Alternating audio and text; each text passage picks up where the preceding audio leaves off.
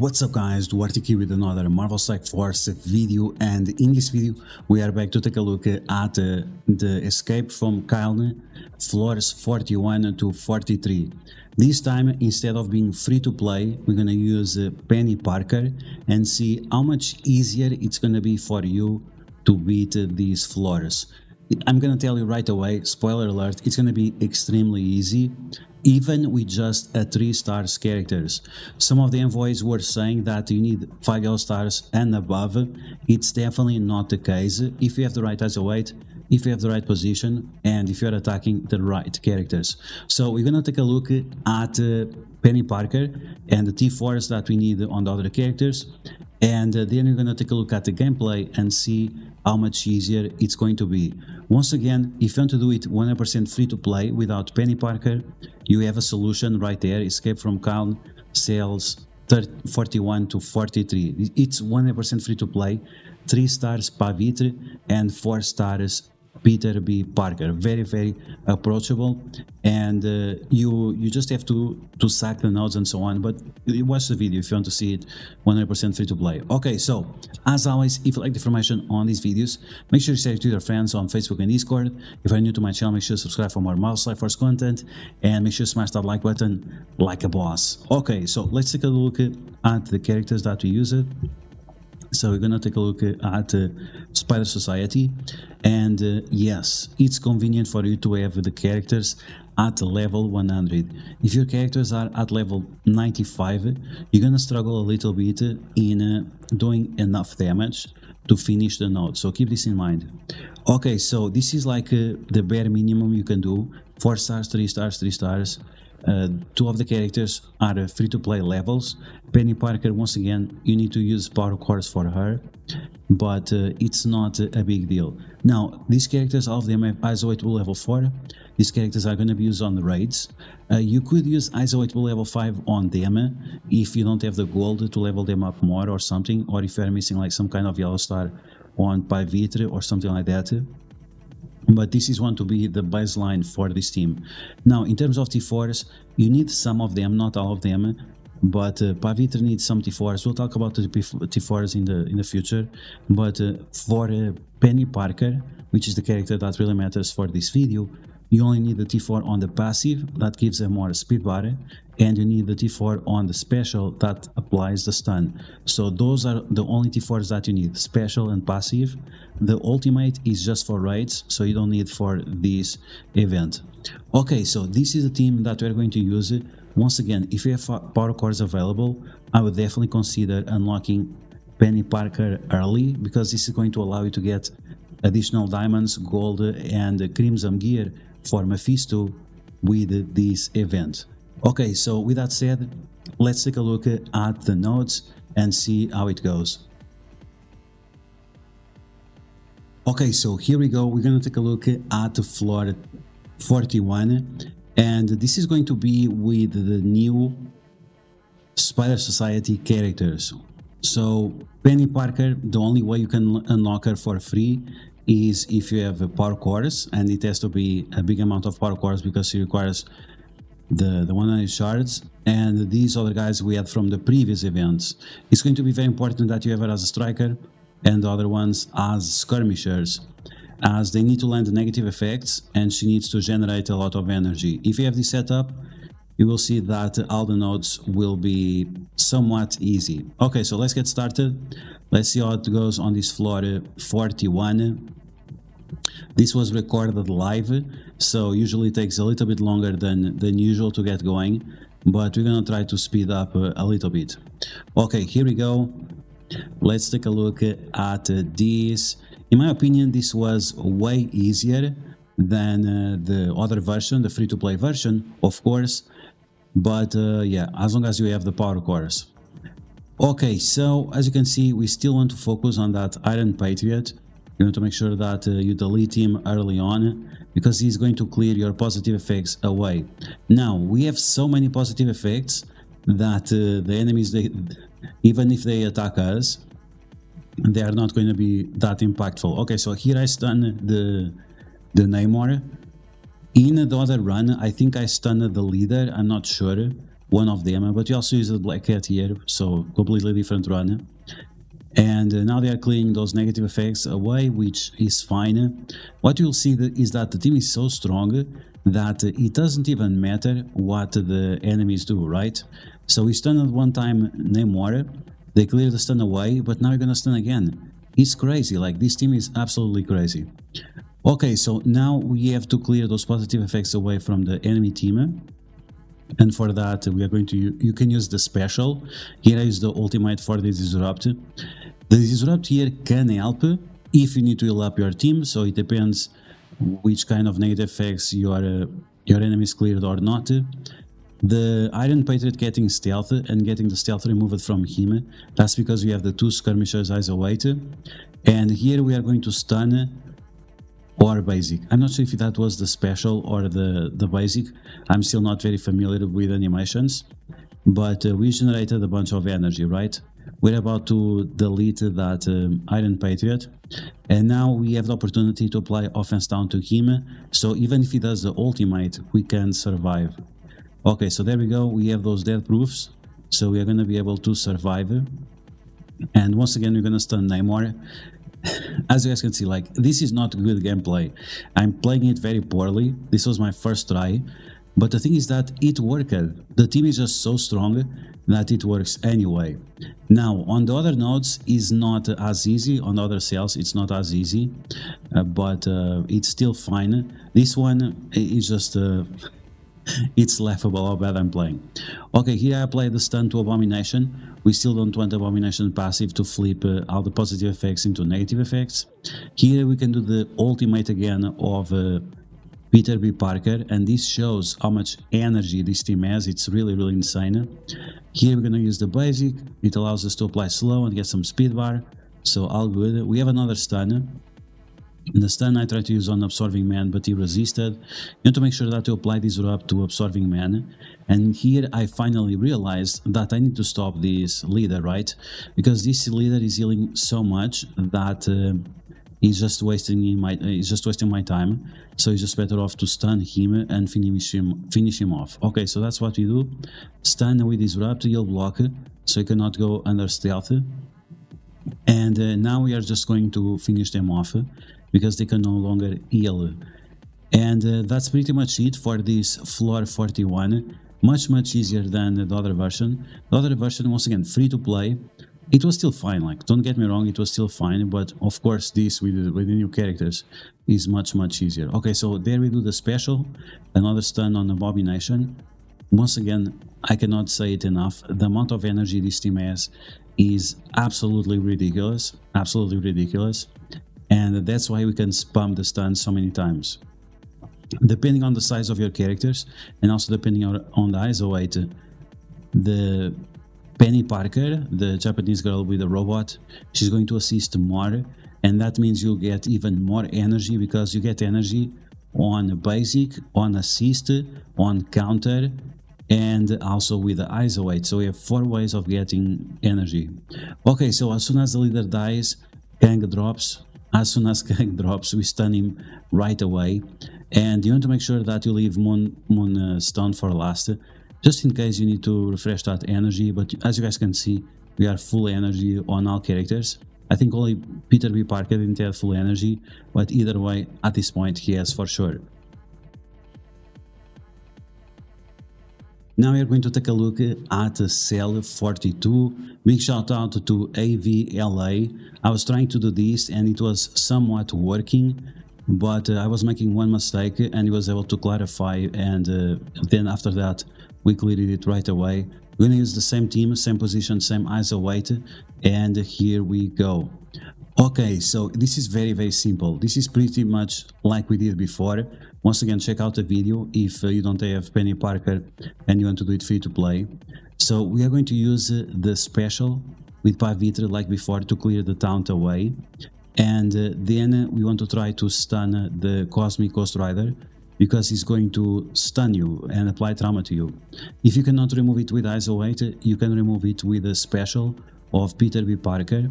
And then with Penny Parker, we are just going to stun him. We have 2 stuns. We have a stun with the ultimate, we have a stun with a special, and it's absolutely ridiculous. So I use the special, and I think I use the special because it gives defense up and immunity. Yes, that's the case. So it gives defense up and immunity, and that will protect you from the Robbie Ray's Ghost Rider, right? Okay, now we're gonna use what? The ultimate? No, use the basic or the ultimate. One of them. Once again, I'm not very familiar with the animations yet. I think I used the ultimate there with Pavitre. It's unnecessary, you don't have to really do it. And now you're going to clear that offense up from the Robbie Ray's Ghost Rider, right? Okay, so with that offense up removed and with the offense down, is going to do way less damage, and like that we are sort of protected, right?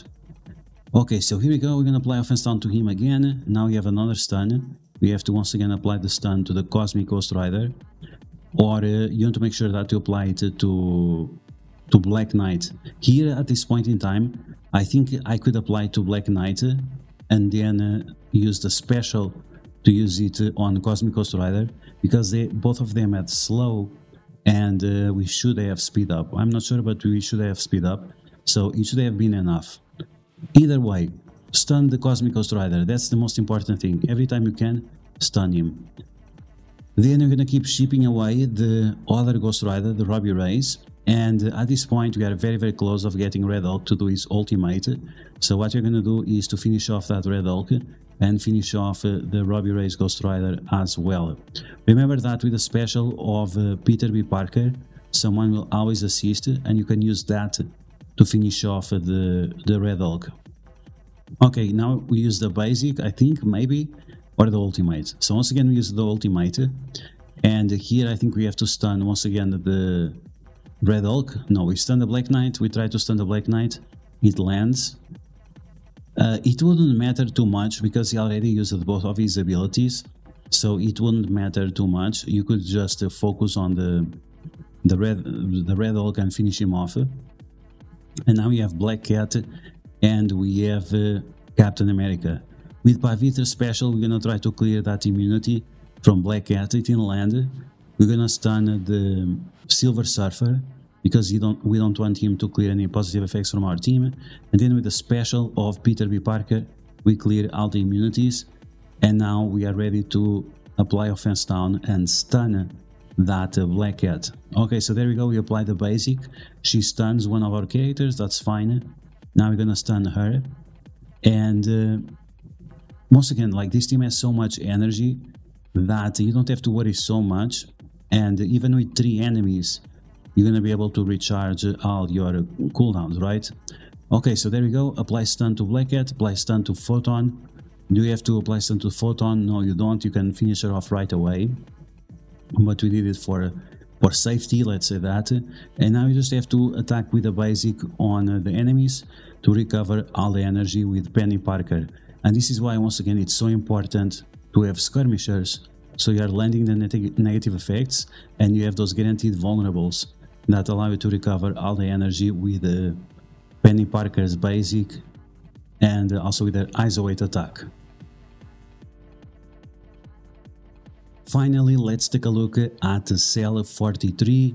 Once again, we're going to use the same team, same isolate, same T4, same everything, and we're gonna get started. Once again, this was not like perfect gameplay by any means, but the team is so resilient that even if you don't play it properly, you can still win. Of course, there are some characters that you have to worry about, and but if you do that, like, it gets pretty easy. As long as you cut their damage, the other mechanics that the enemies have, it's not important. Okay, so in the free-to-play version, you have to be very careful with the Spider Slayer and also with Green Goblin, but with Penny Parker, you only have to worry about the Green Goblin. So I was talking with the chat to see which one we are going to attack first, because at the beginning we have this Team Fest Town that we can apply to the enemies. So I decided to attack the Green Goblin, and at this point we can use the special or the ultimate of Peter B. Parker. Both of them are going to be very beneficial for us. Let's see, I use the ultimate, so that's going to give us a bunch of counter attacks. and those counterattacks can give us energy. That's why it's so important to have them. Okay, so big ultimate with Penny Parker on the Green Goblin. Everyone else has Disrupt, it has Bleeds and so on. You can see that now we can survive from the ultimate of Spider Slayer, and because of that, well, everything is much easier. We're going to remove that offense up from Craven. We are lucky, but we don't want to test it. This team is still very close to free-to-play levels at 3 stars and so on, so we don't want to risk it too hard. And we have some problems with vulnerabilities, but that's because of the passive of Green Goblin, right? While he has charges, you cannot apply vulnerabilities to Sinister 6 characters. You can still apply to Red Goblin, but that's fine. Okay, so we have another stun. Are we going to use the stun on Dr. Octopus? Are we going to use it on Craven? Both of those characters are important. Now, with Dr. Octopus, if you stun him, that's going to be beneficial for you because he's not going to be able to summon another Shocker, and he's also not going to be able to apply slow to your characters. And the damage that other enemies do, it's not like significant enough for you to care about. So I decided to put a break on the Green Goblin and go after Dr. Octopus. We had the opportunity to apply defense down to him, and now I could have finished him off with a special of Peter B. Parker because it assists with the character with the most damage. So we could have one-shotted him right there, but of course I was overcomplicating. This is already at 1 in the morning, and yeah, not the best gameplay as we are used to. Okay, so there I used what? I used the ultimate. So yeah, I thought the ultimate was going to do a little bit more damage and we'll be able to finish him off. Not the case.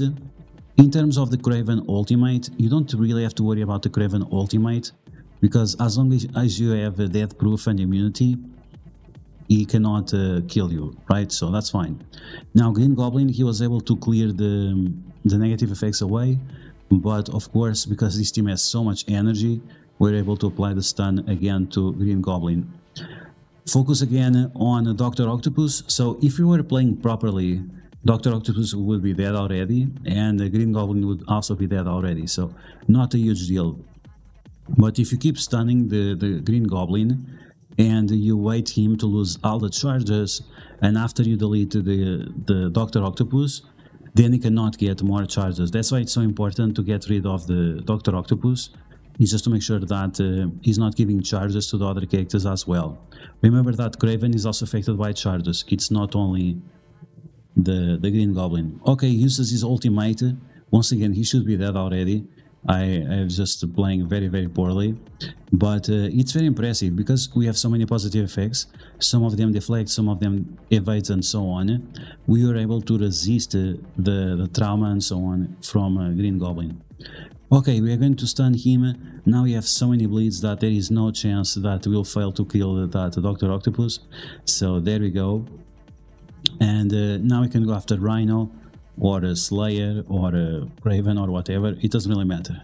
Okay, finally we are focusing on Green Goblin. He has defense down. We're gonna shred him. You can see that Craven, he went so many times that he is already doing the special for the second time.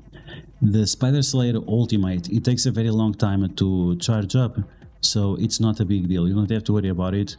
After he does the first time, then it takes like 7 turns or so for him to get it again. Okay, Green Goblin is gone, Red Goblin is gone. Now we're gonna go after Rhino, and we have to care a little bit about the Lizard, of course. Lizard is still annoying, but we're gonna apply vulnerability to him and some slows. So after we have an easier time clearing the positive effects from him. Okay, I used a special there to remove all those death proofs that he was going to apply to the enemies. Some of the enemies have Disrupt or not, they still get a bunch of positive effects. But with Penny Parker Ultimate, you can clear most of those positive effects away. And of course, that's going to help us quite a lot. Then we can do the same thing again with a special of Peter B. Parker, which I don't have available here, but you could have done it as well. And here the only character that is really dangerous is the Vulture, but it's game over. Like, I mean, After you delete Dr. Octopus, after you delete the Green Goblin, it's pretty much a free win. So we still want to stun the Lizard before he does his special, because he can flip your positive effects into negative effects and apply ability block to your support characters. So it's still something that you want to avoid. And with everyone stunned, with everyone slowed, we can easily ship them away. And this is the last node, right? So we don't even have to worry about getting additional energy going forward. Okay guys, so there we go. Penny Parker absolutely makes this way more easier. Once again, it's possible to do it free to play, but it's more complicated. It's up to you to decide if it's going to be worth to spend the power cores or not on Penny Parker. So you can complete these nodes, and then you have to see if you're going to be able to do the Cabal nodes as well or not. So there we go guys. As you guys can see, very easy with Penny Parker. And once again, if you have the power cores available, I would definitely consider unlocking her and completing this escape from Kyln. Unfortunately, her event is not going to be live during the escape from Kyln, so the only way is really to unlock her with the power cores or with money. She's going to be a great character not only for raids, but we have already seen a lot of value for her in Alliance Wars in just the couple of hours that she has been available. So it's up to you to decide. I'm giving you the information, you make the decision. But I hope this video is going to help you out. Once again, don't forget to check out the other video that allows you to complete these floors 100% free to play. And as always, if you like the information on these videos, make sure to share it with your friends on Facebook and Discord. If you're new to my channel, make sure to subscribe for more Marvel Strike Force content, and I'll catch you guys later.